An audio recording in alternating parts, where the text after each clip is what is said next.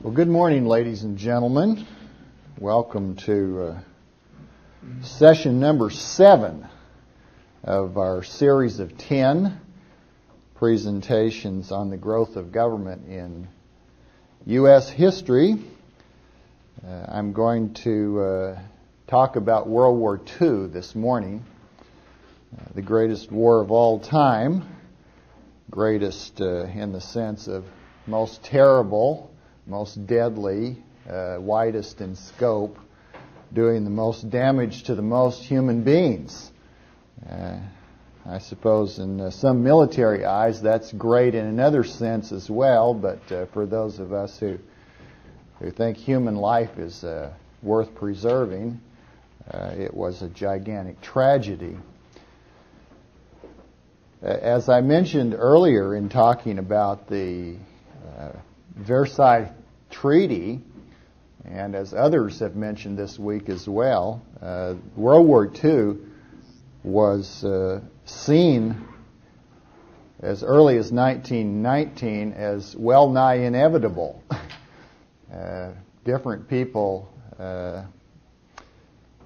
had different views on when the fighting would break out again, but a great many intelligent people were quite convinced that sooner or later Europe would go back to war. And certainly after the Nazis took control of the German state in 1933, then even more people began to see that war was inevitable. When the war finally did begin in September 1939, very few Americans desired to participate in it. I would guess that no more than 10% had any enthusiasm at all for becoming involved in that war. During the interwar period, many Americans had become disillusioned with the American engagement in World War I. They had come to see it as a gigantic mistake, as a tragedy. If not for the world, then certainly for the United States, even though our losses had been trivial compared to those of the European belligerents, they were of some consequence to the more than 100,000 men who died and several hundred thousand who sustained wounds. So Americans had taken considerable pain to prevent making that kind of mistake again. And the Congress had held extensive hearings in the 1930s investigating how the country had become involved in the war, and many people began to blame it on merchants of death, on arms dealers and bankers connected with them, and people who were seeking simply to profit in a commercial way from involvement in war.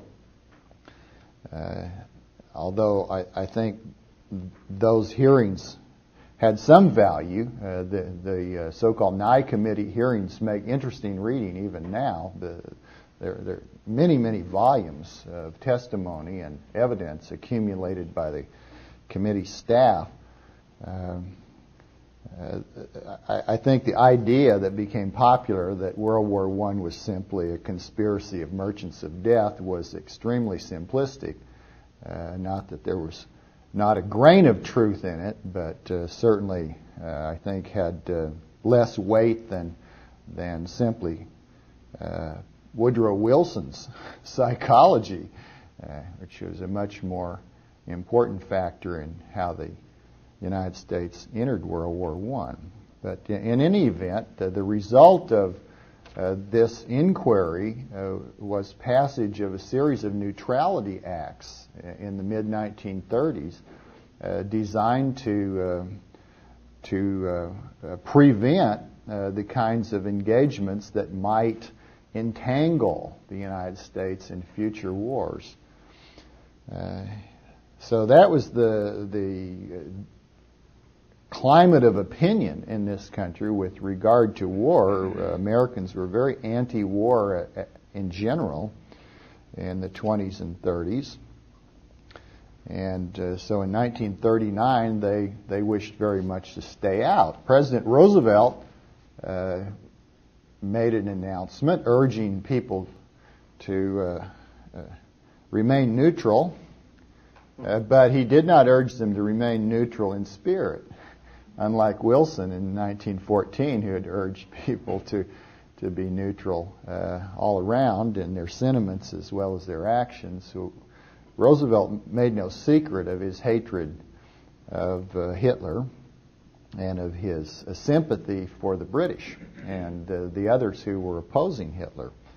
So it was quite clear already, and indeed the President made no attempt to conceal, that his sympathies lay with the anti-Nazi forces. And during the next 2 years, although the President progressively revealed his own actions in moving the country toward more active involvement in opposing Germany, he was very, very cagey and deceptive and careful, never to get too far out in front of public opinion. I think we always need to remember that Franklin Roosevelt was not an ideologue. He was simply an extraordinarily ambitious politician with no principles whatever, and his major objective was always to personally succeed in retaining power and to augment that power and to use it in the service of crushing his political enemies.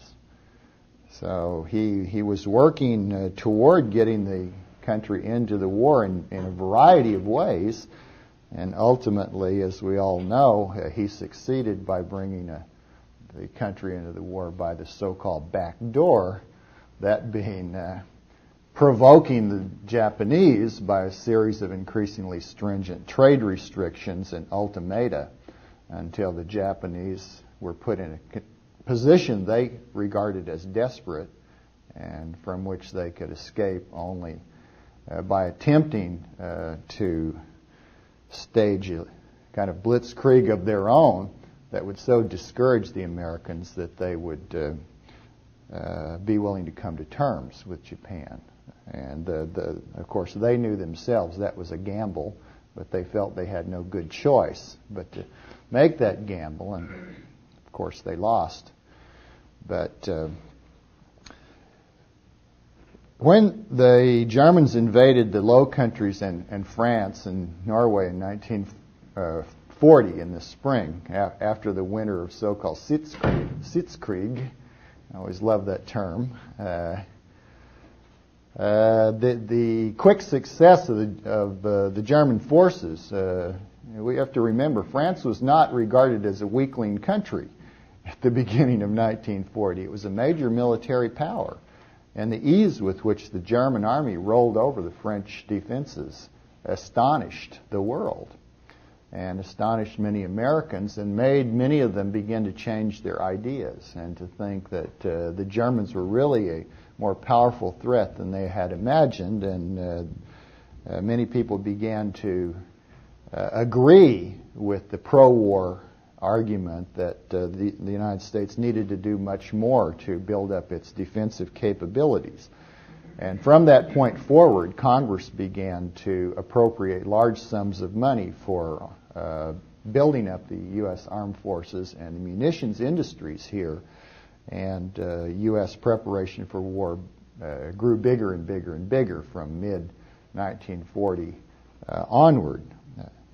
So by the time the Japanese did attack Pearl Harbor in December 1941, we had increased the size of the Army several-fold and had instituted conscription and had begun systematically to develop industrial capacities viewed as necessary for supplying a large armed force. The President eventually not only provoked the Japanese, but actually placed the United States Navy in a state of war against Germany. I believe Roosevelt hoped to provoke the Germans so that they would do something that he could use as a pretext for seeking a declaration of war. But the Germans refused to be drawn into that ambush, as it were, and despite provocations, despite U.S. Naval actions, shooting, dropping mines on German submarines, assisting the British forces with information, hunting German submarines, and so forth. None of this provoked the Germans to actually come out and either declare war on the United States or engage in some substantial military action against U.S. forces, although they did shoot back on some occasions. This was the situation going on in 1941. 1941 was an extremely nervous year for Americans because they weren't at all sure what was going to happen. The president was not honestly revealing to people what his policies were and what the military was doing in the North Atlantic and with regard to Japan. And so people were in something of a fog. They had far fewer alternative news sources than we have today with the technology of our time. So they were much more dependent on what they were told by official sources. And I think many of them at least, tended to believe what they were told quite naively. At least nowadays there are a few cynics in the public, although I suspect most Americans are just as naive now as they were in 1941. As I say, the draft was begun. That was enacted in September 1940. And in the beginning, it was a law that applied to just a one-year period. A number of men were conscripted and trained for military service during that year. And as the year drew to a near close, people had to decide whether to use the authority of the draft law to extend the term of service, which could be done. The original draft law of 1940 had a provision that if the president declared that national security required it, the men could be kept longer than 1 year. But people were leery of doing that for political reasons because that looked like going back on what had been promised these men. They had been told, look, we're dragging you into the army against your will, but it's only for a year, and then you'll be free. But if then they were going to turn around and say, no, take it back, you have to stay in the army, that might have created a lot of furor. So they were apprehensive about doing that. At the same time, by August of 1941, things looked very, very dangerous with regard to the security position of the United States, at least in some American eyes, and so they thought it was really imperative that they not disband this large army that they had just put together and let these trained men go back to civilian life. Ultimately, they did extend the draft. They passed the new Draft Act in August 1941. But this was one of those rare examples where one vote was decisive, where literally every vote counted, at least every vote in the House of Representatives, because this draft extension law passed in the House by a vote of 203 to 202. So any members changing his vote in the majority would have transformed the majority into a minority. The law did pass, the men were kept, new men were drafted. Once again, the draft system operated with local civilian boards doing the dirty work. selecting the specific individuals who would have to serve. It had worked so beautifully in World War I, they put the same system back into effect. The law provided penalties of 5 years in prison or $10,000 fine for draft evasion. That was a huge penalty at the time. And relatively few men in World War II evaded the draft compared to World War I. Probably because this war was simply one that had more popular approval than World War I had. Some did evade the draft. I had an uncle that kept going AWOL time and again, and spent quite a bit of time in prison as a result. He was a family disgrace, by the way. I was not brought up to regard him as a family hero. About 10 million men were drafted altogether during World War II, of a total of 16 million who served at some time in the armed forces. So we've got the bulk of everybody who served actually drafted, and as I've mentioned before, many of those who joined voluntarily did so in order to avoid being drafted. Particularly, people would join either the Navy or the Army Air Corps, and that meant, if nothing else, that they wouldn't be in the infantry, stuck in a filthy mud hole with artillery shells exploding all around them.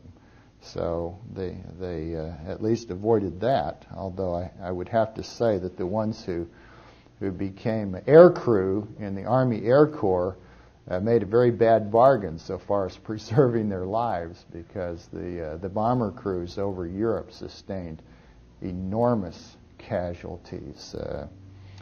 And if you've never read Catch-22, I recommend it highly. It's one of the great war books, unlike anything else I've ever read. I don't even know how to quite describe the kind of book Catch-22 is. It took me a little while to quite get in the spirit of the way it's written, but once I did, it had a great effect on me.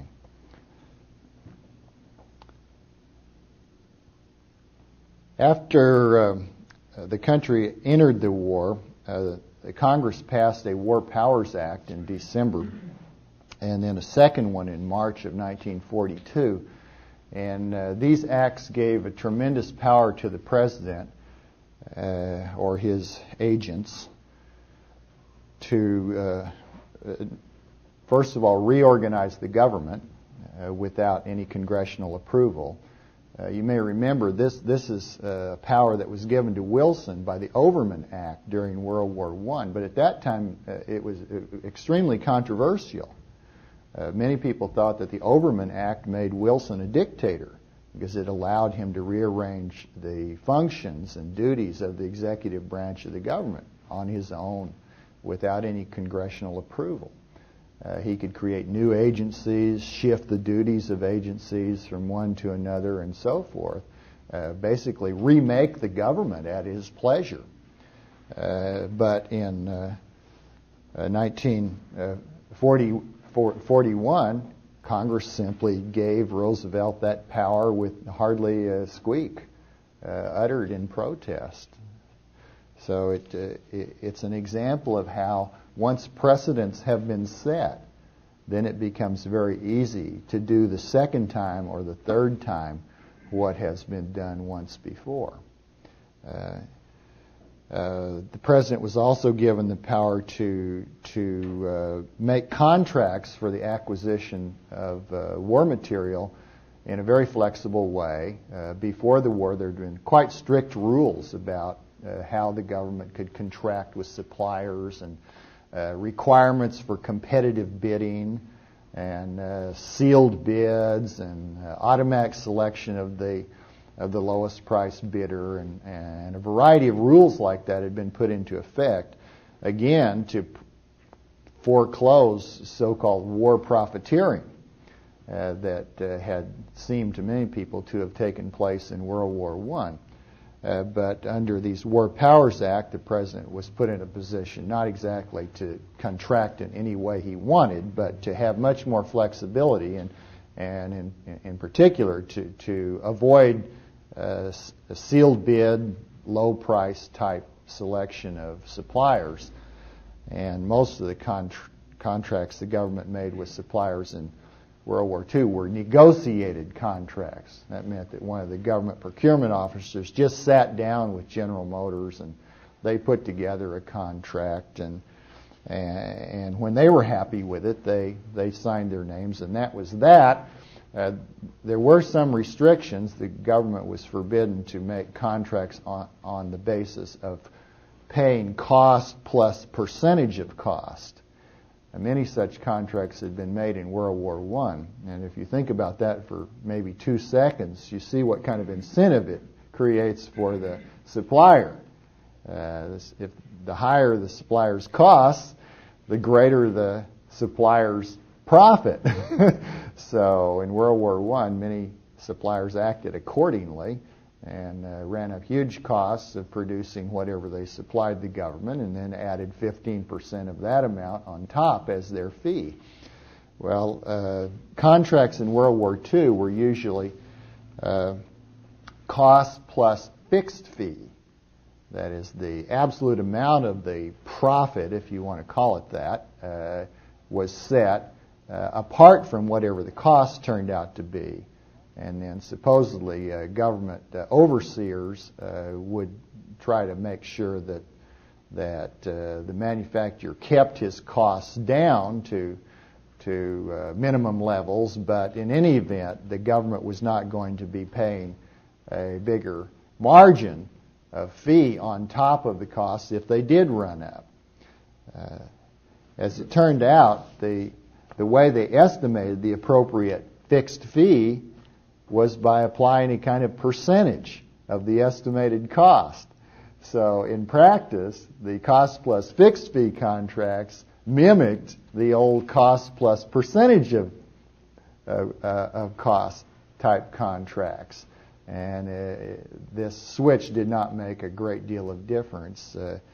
As it turned out, these contracts became extremely flexible. They were really not worth the paper they were written on, because if contractors got into trouble, a problem, their costs ran up, they would simply appeal for adjustments, and those adjustments would be made.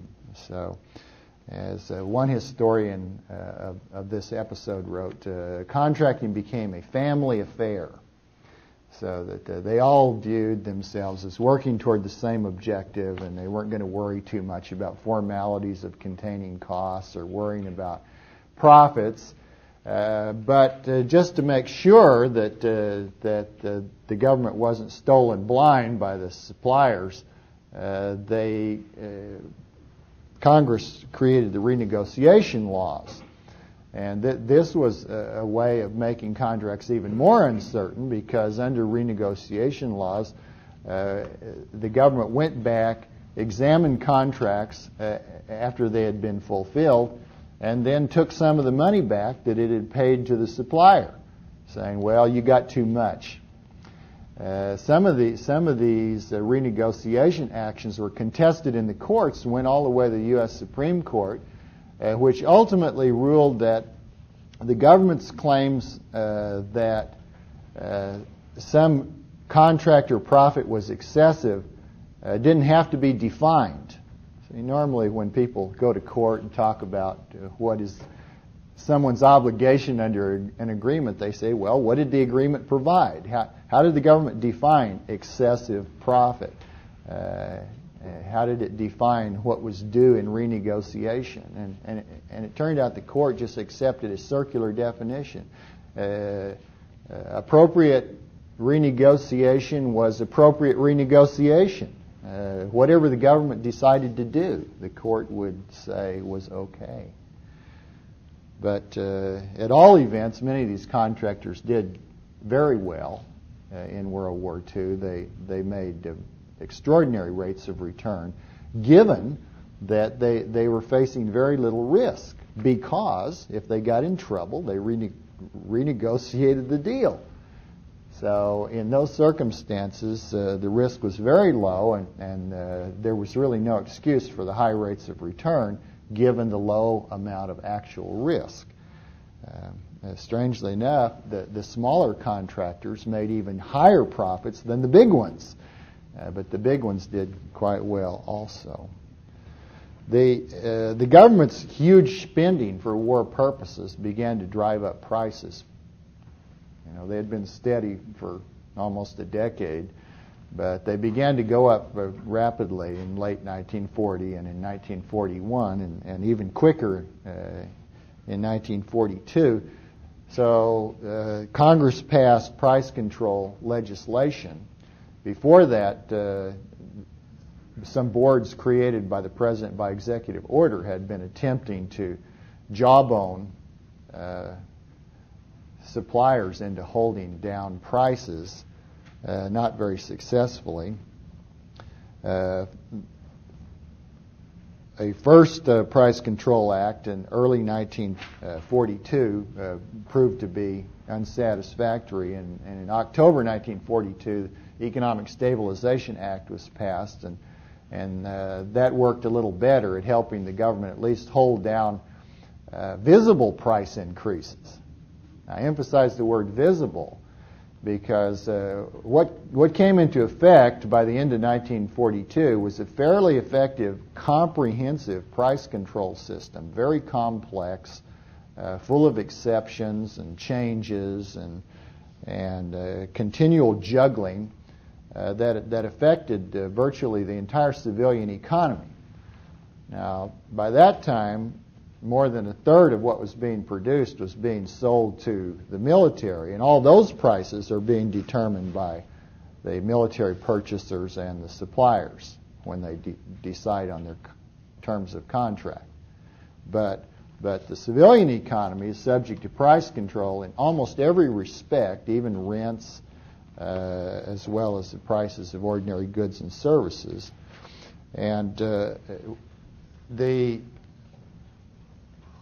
the laws tempted a lot of evasion and avoidance in countless ways. If there's one thing people are clever about, it's avoiding price controls. So not only did they have the usual kinds of consequences, such things as people standing in long lines to buy goods that were priced below market clearing levels officially, with all the kinds of discrimination that always go along with that. I've heard many of the older guys tell stories about how they'd, say, send their wives or girlfriends to the butcher shop to buy meat, because if they themselves went in and asked for a steak, the butcher would say, "I'm sorry, I don't have any." But if a good-looking woman went in and said, "Do you have any meat today, Mr. Butcher?" They'd have a better chance that he would find some. Whenever price is not available to be used as a rationing device, that means sellers are in a position to use other criteria, whatever they happen to find pleasing, whether it's selling to their relatives or friends or people of the same race or people who look better or whatever they choose. And World War II was rampant with all these different kinds of discrimination because of these price controls. In many cases, price controls created such shortages that people began to complain they could not get essential consumer goods. And so the government's response to that was to equip every man, woman, and child with these ration booklets. I've brought mine today to be ready just in case. So one never knows when the government's going to reinstitute a program. This one was issued to a child age 2. Her age is written on the booklet. And most of these coupons were never used. They're still in the booklet. There were several different kinds. They came in different colors depending on what they were to be used for. And rationing was applied to a variety of consumer goods such as meats, clothing, shoes, sugar, canned goods, butter, lard. So when you went to buy any of these rationed goods, there was still a money price. So you had to pay the money price, which is supposed to be the controlled official price permitted by the government. Plus you had to surrender the second price, a certain number of these ration coupons.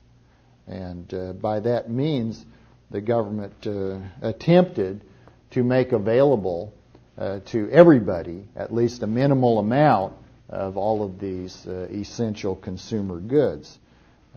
Even with rationing, a lot of consumer goods were very, very scarce, particularly shoes and gasoline and tires for automobiles, and so people had to make do.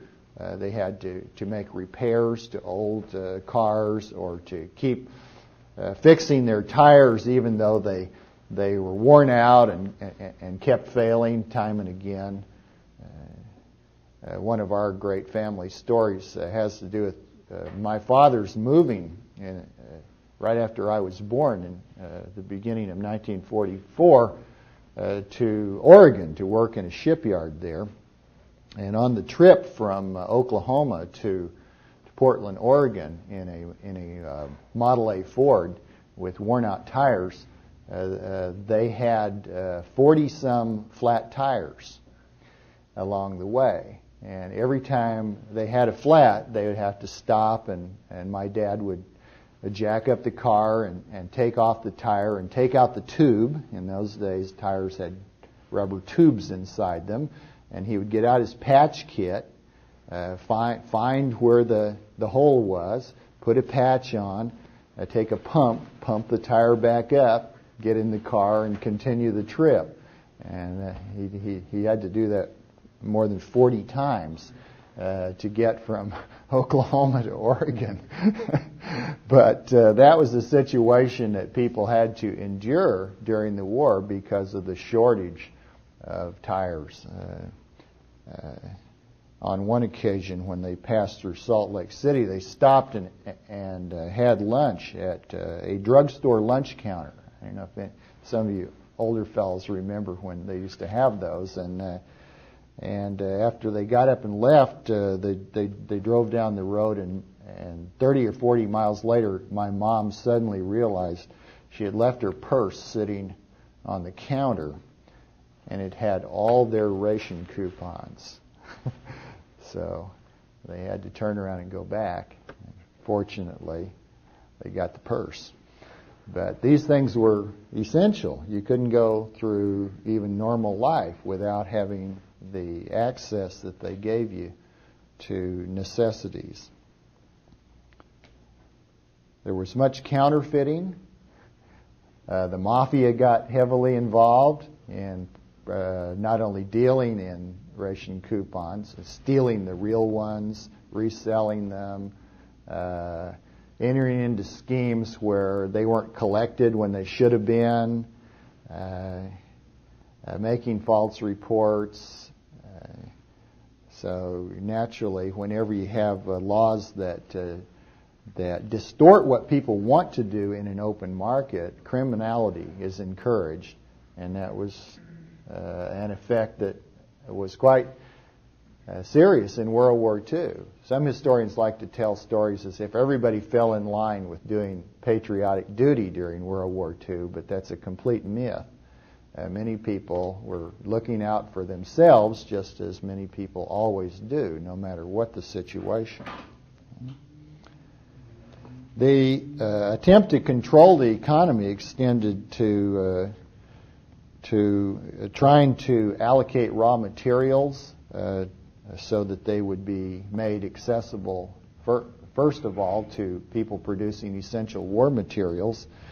The government instituted a new priority system similar to the one the War Industries Board had used in World War I, and almost immediately concluded, as I suggested the War Industries Board would have concluded if the war had lasted a little longer in 1819, that this was a bad system.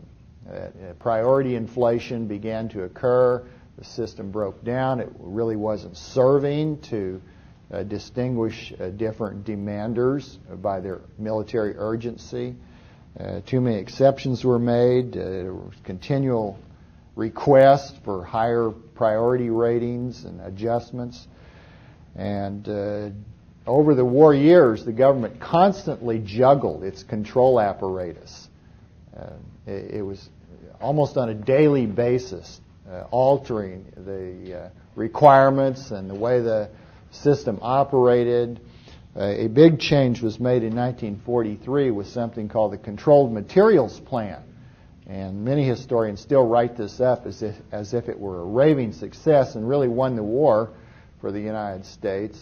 Under this plan, three key commodities were controlled in a particular way: steel, copper, and aluminum.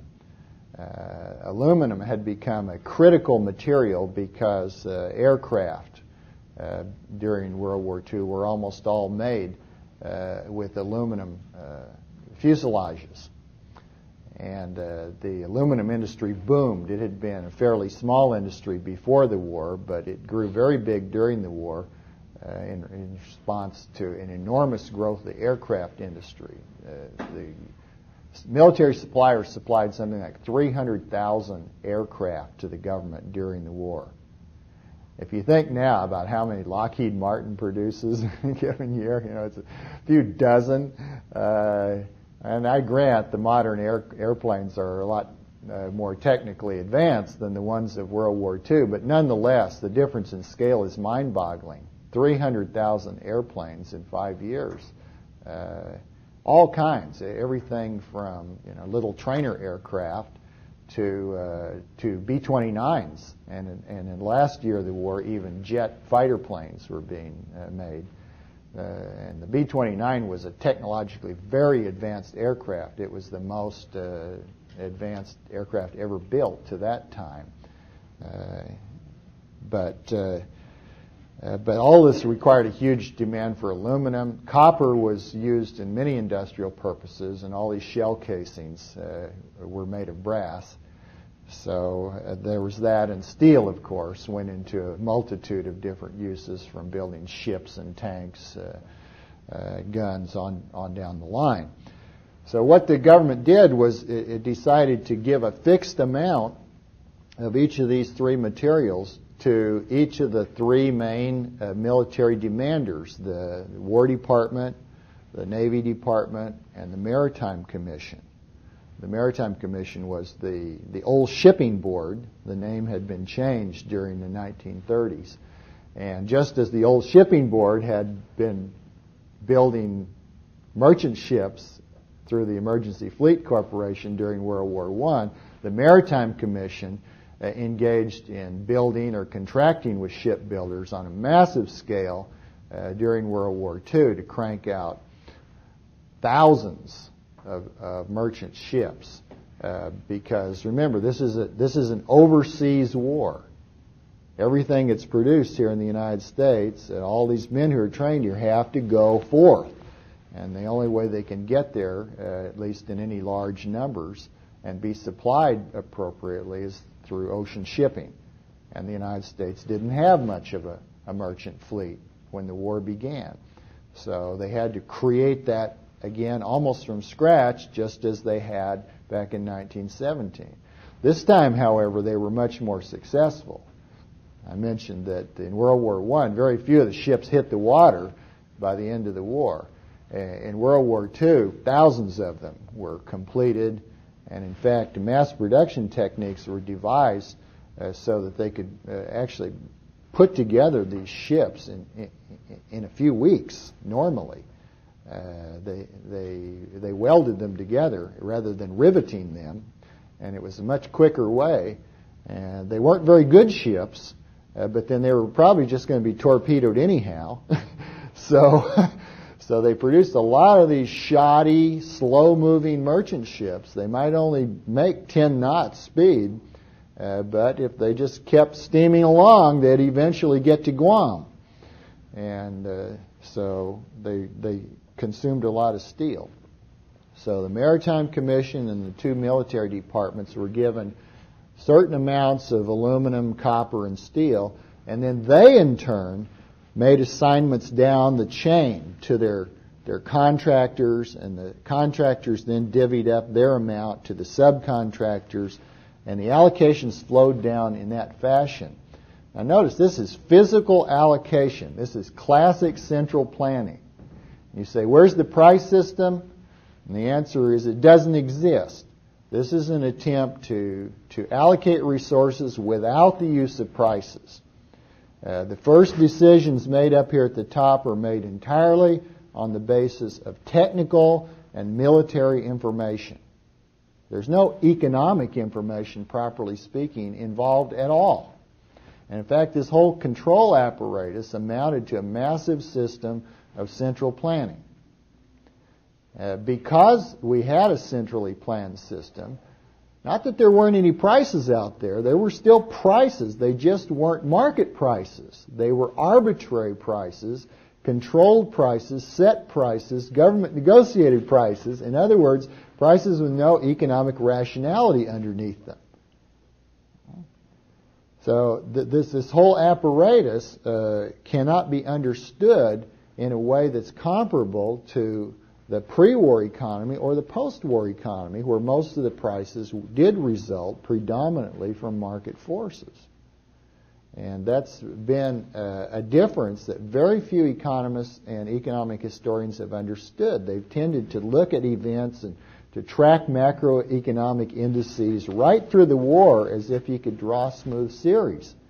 But anything that relies on prices has a discontinuity once we get to 1942, because the validity of the price system dissolves and becomes spurious at that point.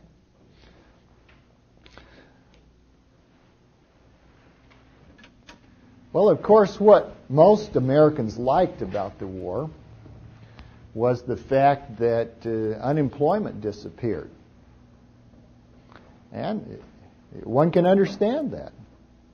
A lot of people had been unemployed, at least at some time during the 1930s, some of them for a long time, and even those who were working in the 1930s tended to live in fear that they too might lose their jobs at any moment. So apprehension about unemployment had become pervasive among Americans after 10 years of the Great Depression. And when the defense buildup began to absorb the labor force and to provide opportunities for people to go into shipyards or bomber plants and get what seemed to be good paying jobs, people were happy. They had the feeling that good times were here again. And in fact, there was constant complaining by the military authorities that people were too happy. That they're forgetting that there's a war on. And in fact, that was one of the slogans of the day. Don't you know there's a war on? As if, people were so content with their state of affairs that they didn't care what was going on in New Guinea. That was somebody else's problem. Well, indeed, that was one way to think about it, and I'm sure a great many people did think about it that way. Now, this is itself an overdone interpretation because, as I mentioned, life was not all that great. You might have had a good job in a bomber factory, but this factory remained. You couldn't get new tires for your car. You couldn't get a new car because no new cars were made after March 1942 until late in 1945 when they started being manufactured again on a very small scale. So you couldn't live a normal life in terms of civilian goods and services, but nonetheless, people could say, I'm making a lot of money every week and I'm putting it in the bank, or I'm buying government bonds, and so even if I can't enjoy a better life right now, at least I'm building up my financial wealth so that someday in the future I'll be able to cash in and get the goods. Well, this whole disappearance of unemployment phenomenon has been almost completely misunderstood by macroeconomists. This is really a very simple story, and it doesn't require any macroeconomic theory whatsoever. All it requires is recognizing how many people were drawn into the armed forces.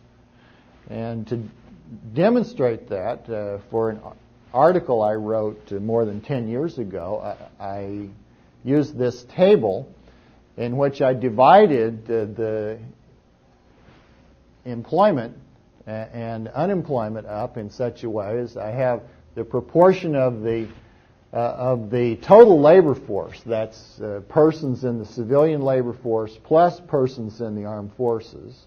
Okay? I divided that whole group up, and this is the percentages here. That's a percentage in non-defense employment. So if we start here in 1940, only 82% of the total labor force is engaged in non-defense employment, and that's mainly because 15.7% are unemployed.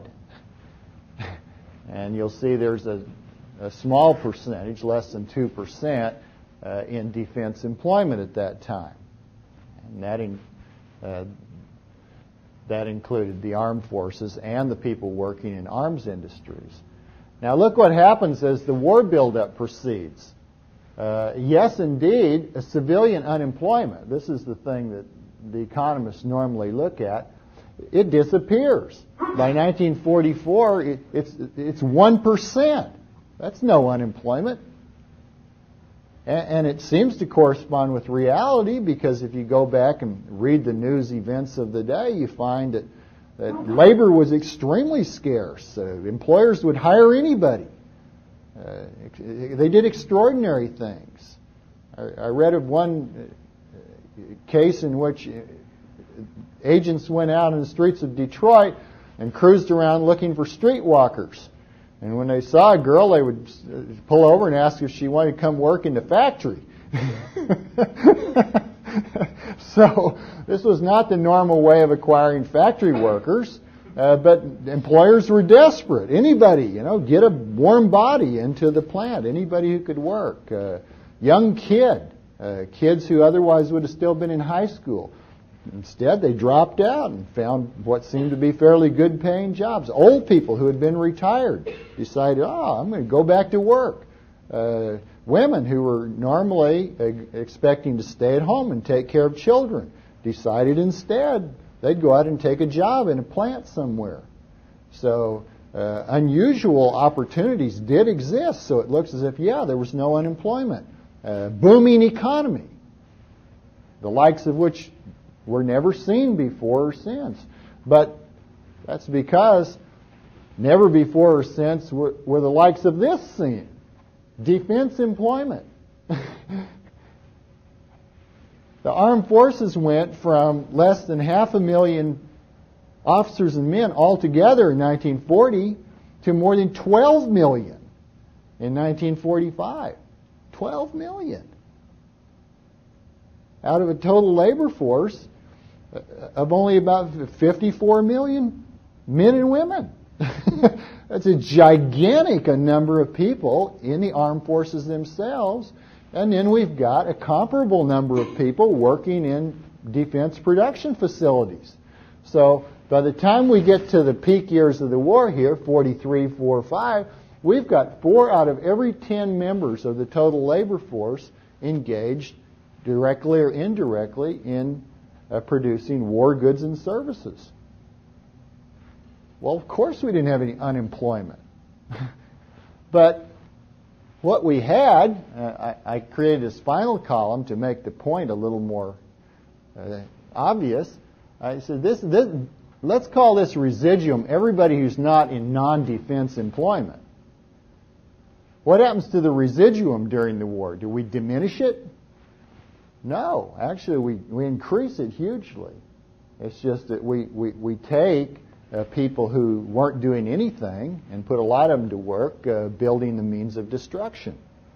So if you're making war, that's a good move. But if you're thinking about human well-being, that's a very questionable kind of move. That's certainly not an index that you've moved into a more prosperous condition of economic life when you're shifting major parts of the labor force into producing the means of death and destruction.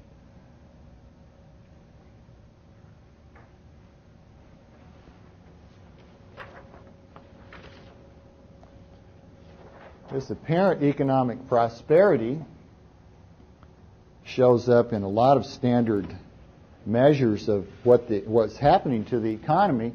If you look at the upper line here, we've got your orthodox measure of the size of the economy, the gross domestic product adjusted for changes in the price level. So we've got here what appears to be this gigantic boom during the war.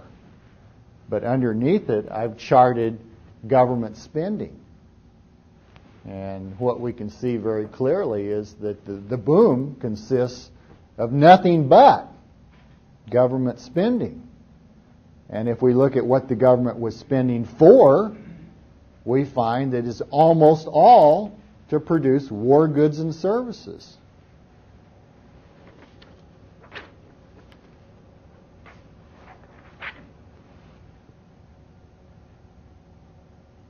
Here we've again shown government spending. That's the dark bars. And we see this gigantic jump during World War II. And I've measured it here as a percent of gross domestic product.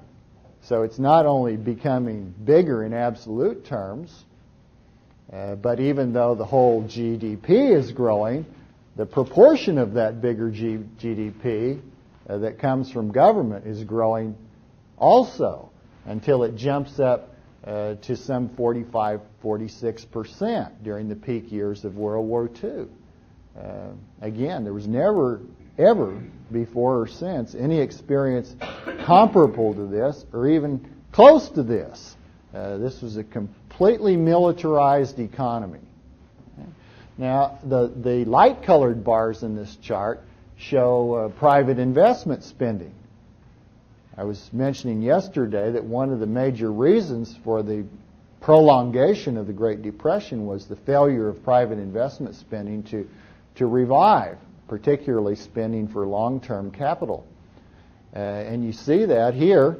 Back in 1929, about 16% of the GDP came from private investment spending, and that was typical of the latter part of the 1920s. That's what you might call a normal proportion of investment in the American historical experience. It, of course, collapsed during the Great Depression, and then it comes back. It never comes back to 16%, even here in 1937, before it collapses again. And so it's not until we get to the war here that we're just about to get private investment back to where it was in the late 1920s. But then what happens?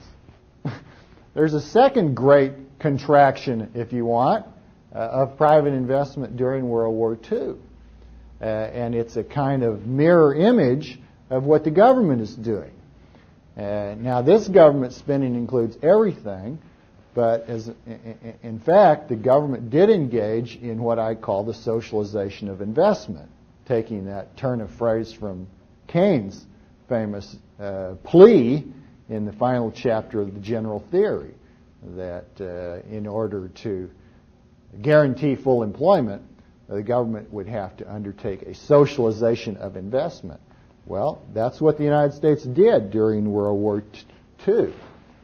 Private investment plummeted, partly because private investors simply were unable to get raw materials assigned to them in order to undertake any investments, and partly because there was no incentive to invest in anything but war plants in the circumstances.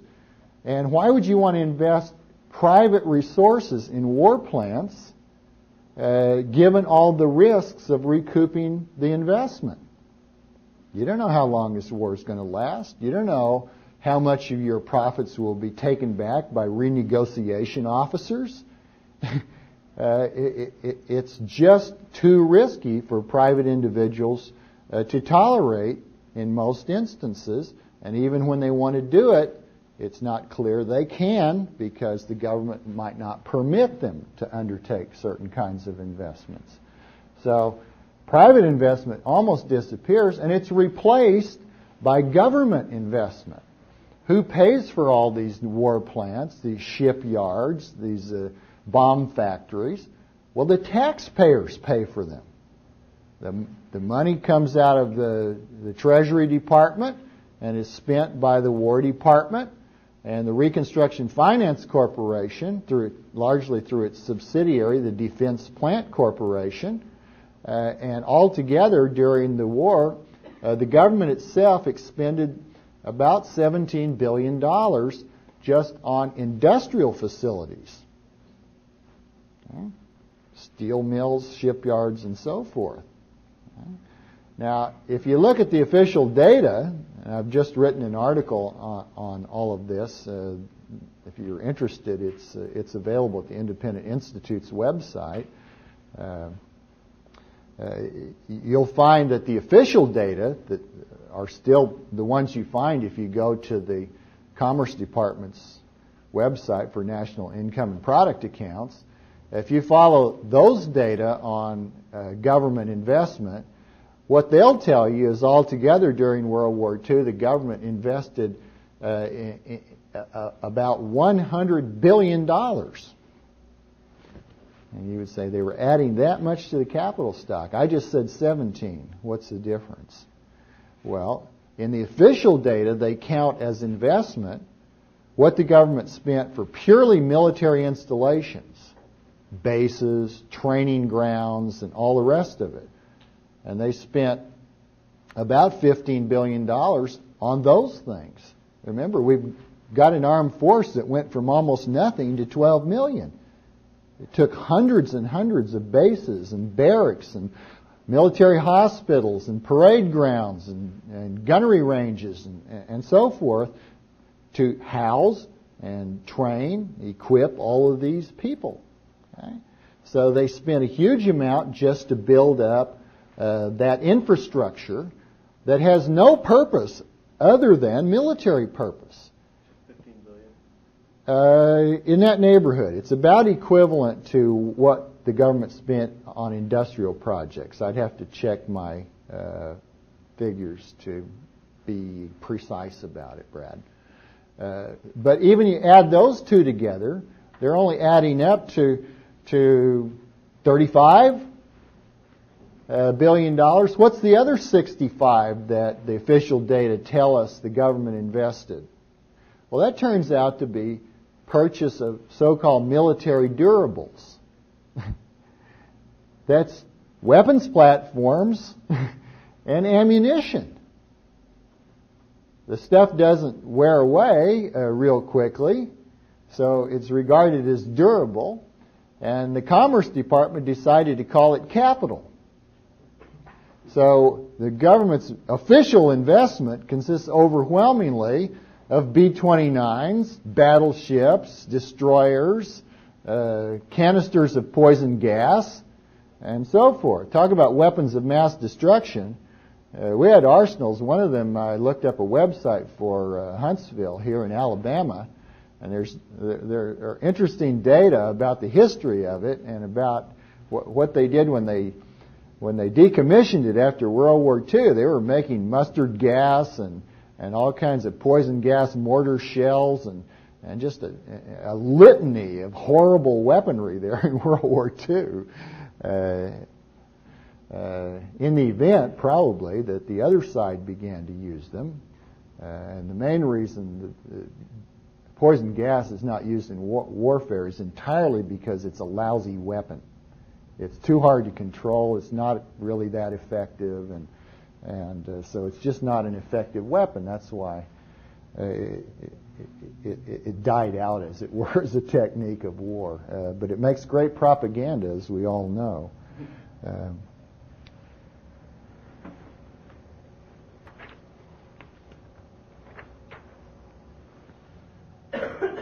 This display is one that I think tells a lot of story very quickly. What I've done here is to show, first of all, in the solid line,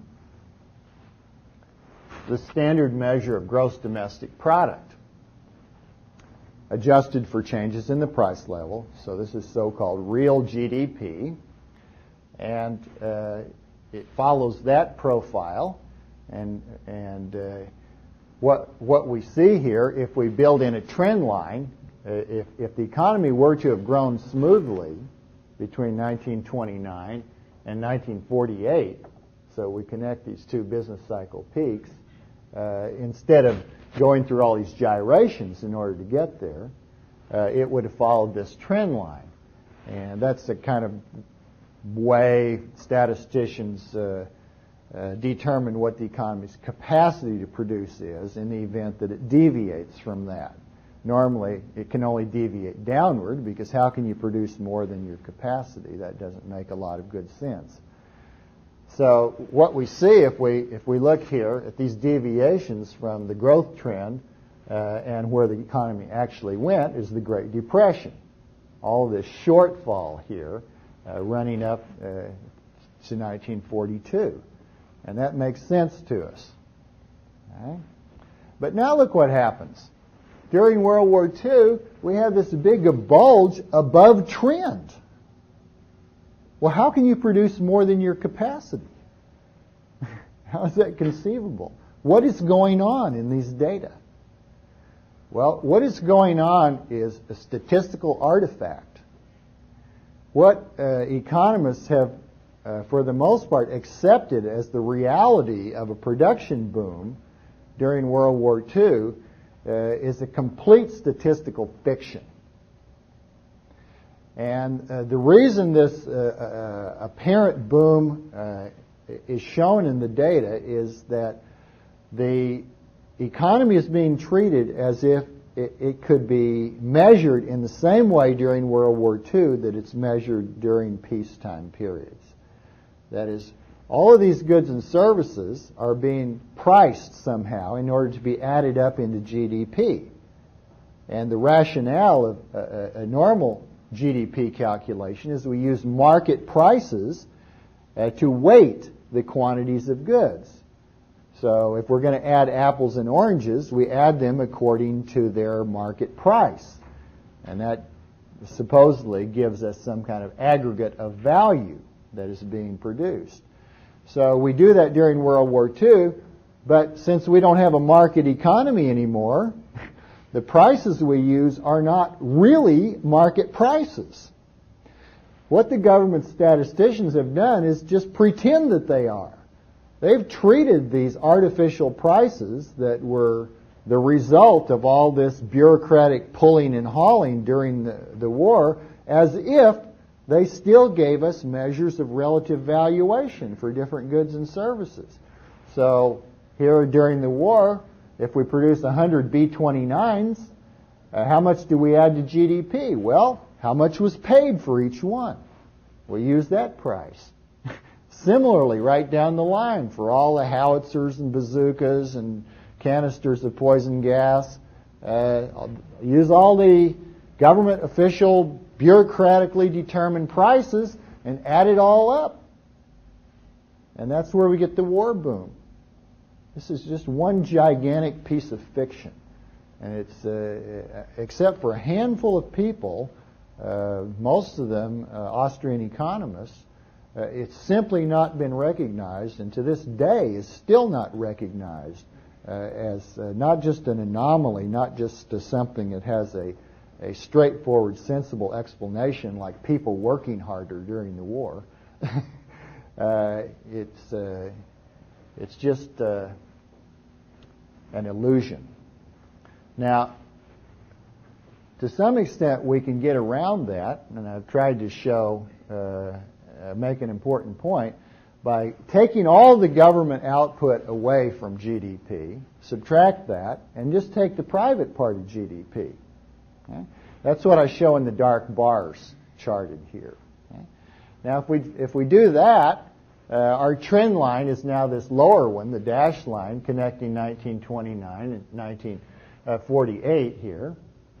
If the private economy had grown smoothly between those 2 years instead of falling short as it did, it would have moved along that path. But instead, we have the Great Depression. And private output falls drastically, recovers some, not fully, falls back, recovers. And then, after 1941, when it's just about recovered, not fully, say there's still a shortfall here between private output in 41 and where it ought to have been had it grown smoothly, then it falls back again. This is a decisive refutation of all these claims about carnivals of consumption during World War II. Historians have looked around and said, people never had it so good. Literally, that's what they say. People never had it so good. Well, I say that people in 1943 had it much better in 1941. And that's apart from the further adjustment that needs somehow to be made for the fact that many of their choices have been taken away from them totally. The things they are consuming in 1942 and 43 are not the things they would choose to consume, but for government restrictions. Many people wanted to buy a new car in 1943, but couldn't because none were permitted to be produced by the government. Many people wanted more than 2 new pairs of shoes that year for their children, but they couldn't because rationing only gave them that much claim on shoes.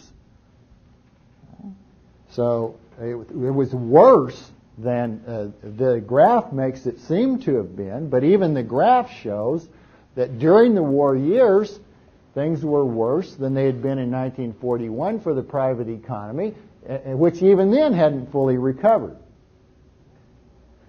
When we get, of course, to 1946 and the end of the war and government war spending falls back drastically, it looks as if the whole economy is plummeting. Indeed, if you had been an honest mainstream macroeconomist, you would always have referred to the Great Depression of 1946. In fact, Lowell Galloway and Rich Vedder wrote an article in the Review of Austrian Economics by that title, The Great Depression of 1946, to make the point that why isn't it known as that? The data show it. That's a bigger collapse than you had back here. Much steeper. Why does nobody talk about the Great Depression of 1946? It's because it's not a Great Depression. You don't go back and hear people moaning and groaning if you read the news of 1946. They're happy.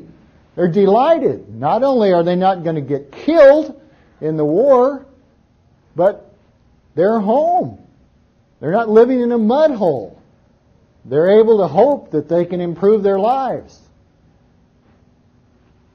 And look what happens to the private economy.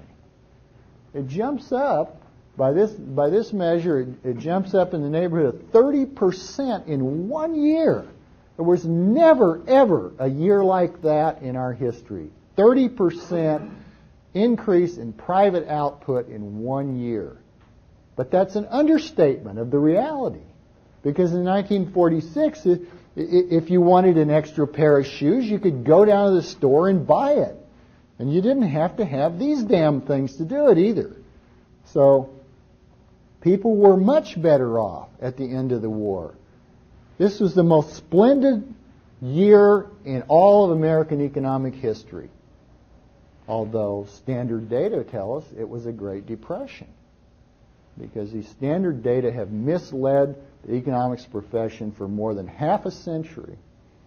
I've been on a kind of crusade throughout my career as an economic historian to make these points to my colleagues, and I haven't won this battle yet, but I think I'm making some progress, actually. My 1992 article has actually had some impact on teaching among economic historians. So I'm still hopeful that this lesson will get through eventually to everybody.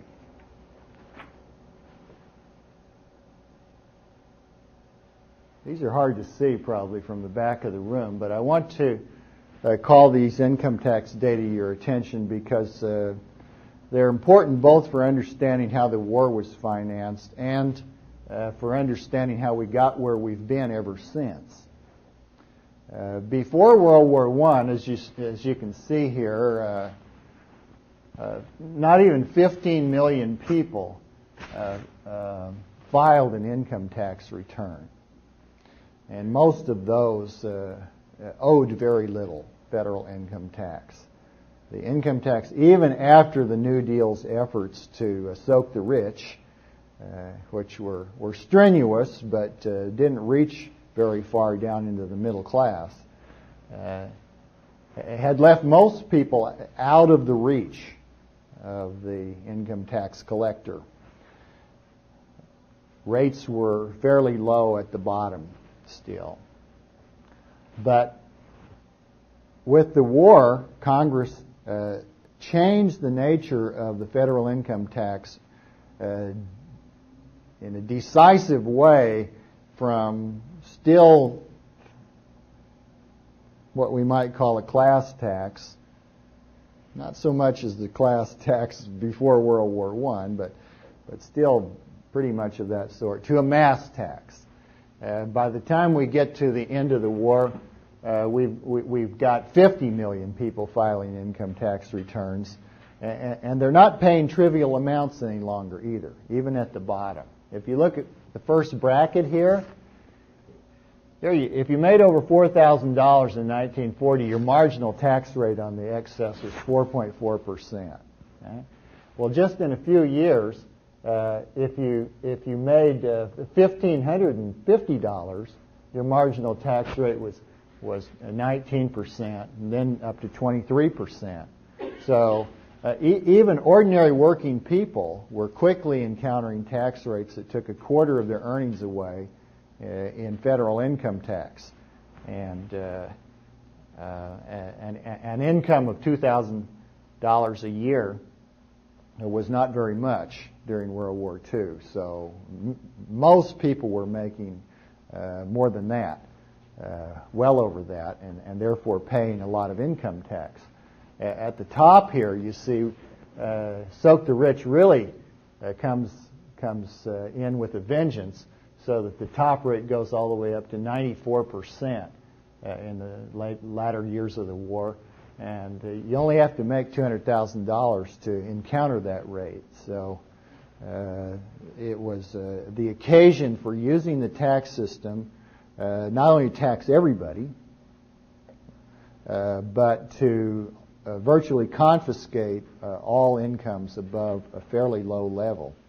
Roosevelt proposed seriously on more than one occasion during the war to actually use a 100% tax on everybody above very low levels, maybe $50,000 or $100,000, that the government would just take everything above those amounts of income. Congress never was willing to go so far, but as you can see from what was done, it went quite far nonetheless. Now, I've put in data down here below for 1950, 60, and 70 to show you that after the war ended, the tax system was retained pretty much as it had come to be at the peak of World War II. Low levels of income for the first bracket, pretty high rates even at the first bracket, the 15 to 20% neighborhood, and very high marginal tax rates for high-income people. So even as late as 1970, we still had this 72% marginal rate on earnings above $100,000. And thanks to inflation, $100,000 wasn't all that much in 1970. It was more than I was earning, but nonetheless, there were a great many people who were earning at that rate and being subjected to a 72% marginal tax rate. I mean, that's European-style taxation. And so this wartime shift of the income tax system lasted a long time. It was one of the major legacies of the government's command economy. Now, to some extent, it was still used after the war to bankroll military spending because we had the Cold War, and I'm going to talk about that this afternoon. But to a large extent, this tax system that had been created for purposes of funding the war turned out to be just a wonderful thing for the government to use to fund many other kinds of purposes, and increasingly to fund the welfare state in all its guises. In 1946, Congress passed the Employment Act as a way of formally acknowledging what many people had come to demand, which is that the government take responsibility for maintaining high levels of employment and production in the economy. It was a kind of vow that henceforward we in the federal government will oversee the economy in the sort of Keynesian interest of propping it up and making sure we never have another Great Depression or even a serious recession. And you can read that act, and it looks a really flabby language in a way, but it meant something. I think it was a recognition in law that never again would the federal government say what the Cleveland administration had said back in the 1890s: this is not our business to give people work or to provide for economic misfortune. That's simply not an appropriate constitutional function of the federal government. Now it was formally accepted as a function. During the war, about $50 billion of the 300 or so billion spent on the war took the form of so-called lend-lease, which is to say it was given mostly to Britain and the Soviet Union so that they could get on with their engagement in the war. And that, too, set a precedent. On the one hand, we got the Marshall Plan in 1948, a program for transferring large amounts of money to Western European countries, ostensibly to help them revive their economies so they would be more resistant to communism. But the Marshall Plan easily, even after it ended formally, transmogrified into foreign aid in general. And so for the past 50 years, the United States has been routinely engaged in collecting money from taxpayers and giving it to dictators in Zaire and Nicaragua and other places that the State Department and the CIA in their wisdom decided needed the taxpayers' money. So we got that legacy as well directly out of World War II.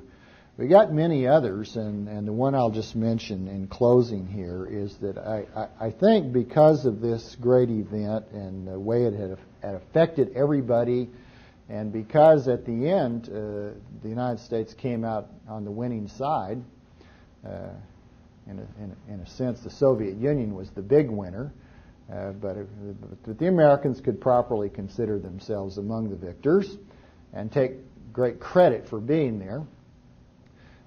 People looked at the federal government and said, it accomplished this amazing thing. It built up this great military machine. It crushed the Japanese and Nazi aggressors.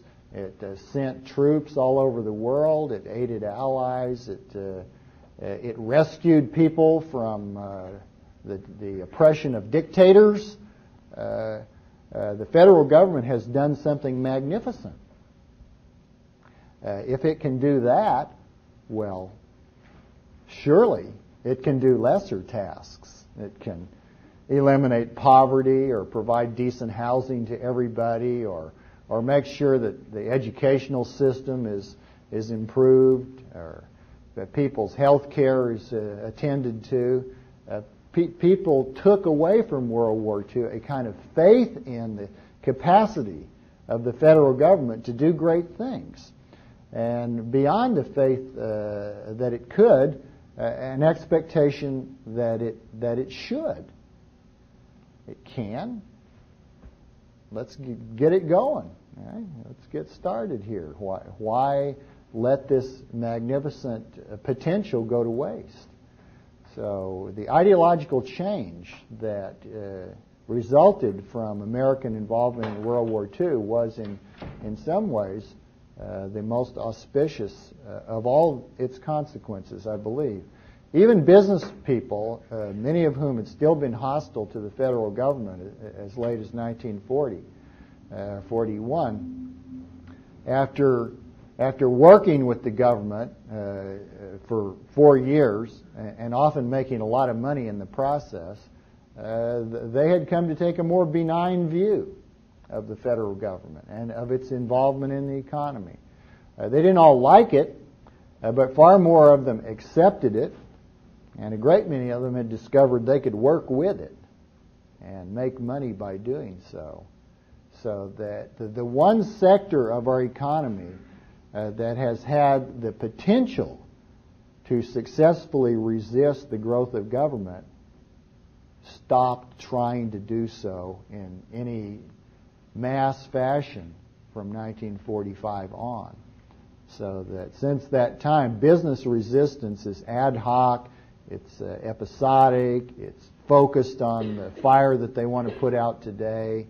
But to say that business in general is a serious hostile opposition force to government would be a false statement for any time in the past 50 years. And I believe that the bulk of that switch in business sentiment is owing to the experience of World War II. Well, let me quit here and entertain your questions or hear your comments. Yes, sir. Can you comment on the monetary policy throughout the period we've been looking at on the graphs here? Mm-hmm. I'm just curious as to the rapid growth we've seen on some of the graphs at the end of the war, like say 46, yes, as opposed to periods of the Great Depression and even parts of the war. Right. And is that due to pumping of the money supply by the Federal Reserve, or what changes are taking place through that period? The Federal Reserve was actively injecting reserves into the banking system throughout the war, and in addition, owing to changes in its authority by one of the War Powers Acts at the beginning of the war, it was directly purchasing U.S. government securities, which is to say it was paying for them out of thin air by writing down deposits to the credit of the Treasury Department. So the money supply during the war years grew about 20% per year. So that was essential. The government paid for about 60% of its war spending by borrowing. So what was happening, in effect, was that the Fed was pumping up bank reserves, and either the banks themselves or their customers were buying government bonds. And so that was a critical part of the whole war economic management. Now, what happened when the war ended is that this Fed activism slowed down drastically. And so you have an episode there in 1946 that doesn't jibe at all with monetarist ways of thinking about what's driving the macroeconomy, because that magnificent economic recovery in 1946 took place notwithstanding a drastic deceleration of the Fed's increases in the money stock. Now, what a monetarist would say to me at this point, indeed some have said to me in the past, is that no, go back and look at the graph. What you see in 1946 is what a monetarist would expect from a deceleration of the money stock. A big downward lurch in GDP. But even the monetarists have trouble accounting for that transition period between 1945 and 47, because in general there are many deviations from their forecast.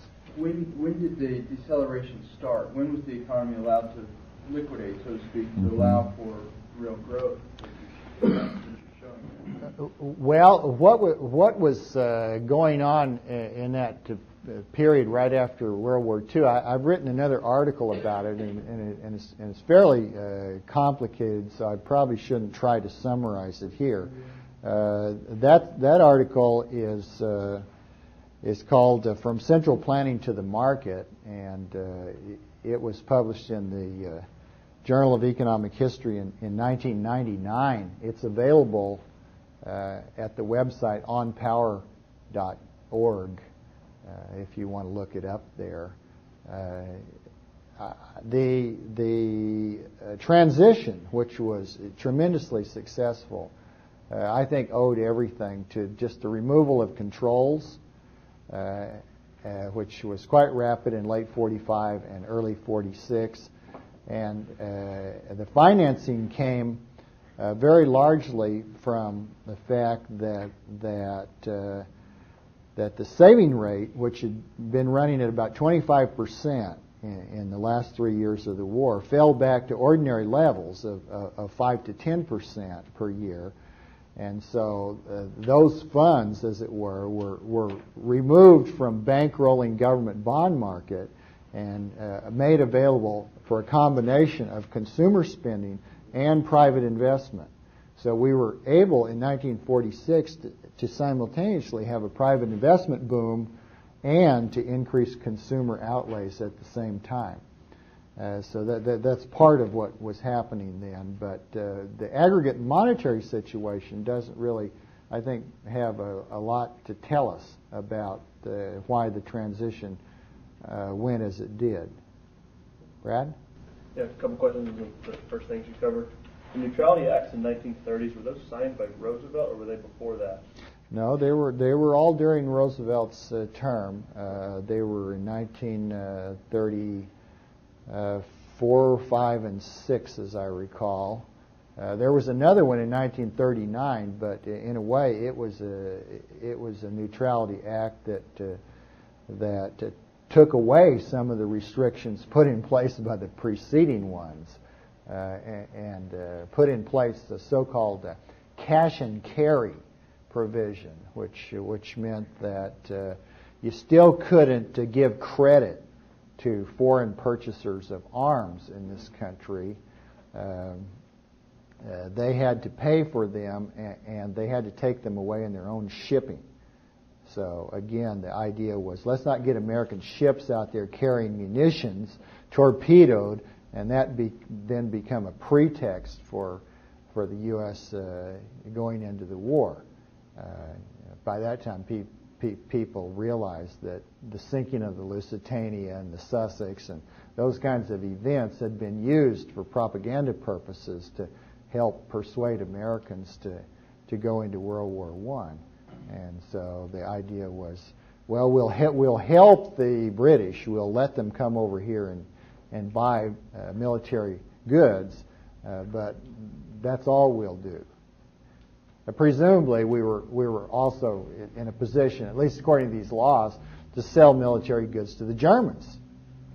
But of course, it was perfectly clear to everybody that wasn't going to happen, because if nothing else, the Roosevelt administration would not have permitted any of our arms companies to sell arms to the Germans. And there's now available collections of correspondence between Roosevelt and Churchill, huge book before the war. So you've got all the correspondence of those two, and what's it called, Joe? It's something like a Churchill-Roosevelt correspondence, I think, or some such title. It's a huge edited volume, and this is extremely revealing of how closely the United States and the British were working on purely military arrangements before the United States ever declared war.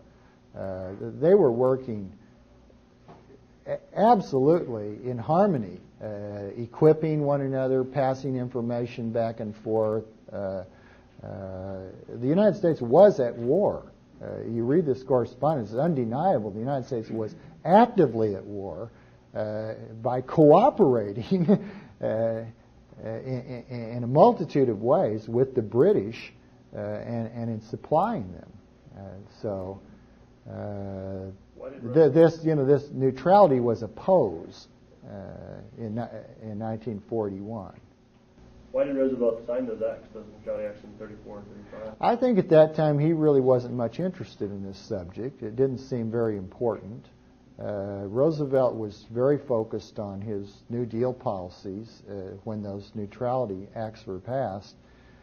He decided to switch over and become Dr. Win the War, or at least Dr. Rearrange the World after 1938, because by 1938 the New Deal had been brought to a halt by the so-called conservative coalition, a combination of Southern Democrats and Northern Republicans who had by that time decided to join forces and prevent the enactment of further New Deal type legislation.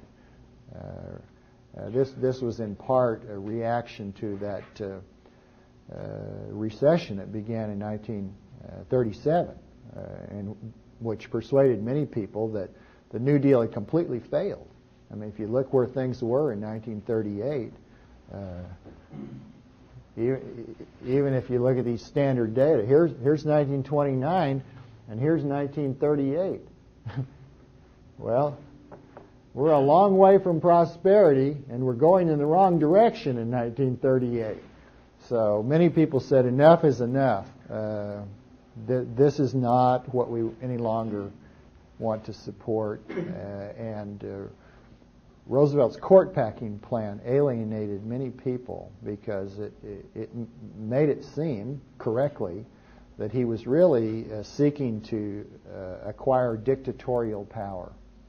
And even many Democrats at that point said, we really don't want Roosevelt as a dictator. The War Powers Act. Yes. Early on. Are they still on the books? Not those particular ones. They expired after the end of the war. But there are other acts that give some of the same powers to the president. There are a number of emergency powers laws that are currently enforced. The laws were amended in the late 1970s after the Church Committee hearings that revealed so many foreign policy abuses. But the laws that are still in effect now permit presidents to basically take over the bulk of economic life simply by declaring an emergency, and those laws are used for various purposes whenever a trade sanction is put into effect, or the continuing sanctions against Cuba, or the sanctions we have against Libya and North Korea and Vietnam and so forth, all grow out of those emergency powers laws, which allow the president to cut off trade or financial flows or travel by Americans to designated countries. The Trading with the Enemy Act that was passed in 1917 is still in force as amended, but under that law, the president can and sometimes does simply decree that certain international financial transactions may not be made, or must be made in a certain way, or can be made only under license by the federal government. I wrote a couple of articles about those with Charlotte Twite, and she actually did the research for the most part involving those emergency laws of the 1970s. So if you want to find them, they're again available online at onpower.org. And you can, from the titles, you can easily identify what they are. Onpower.org. Let's see where we are. I think we'd better quit now, ladies and gentlemen. I've run you over time.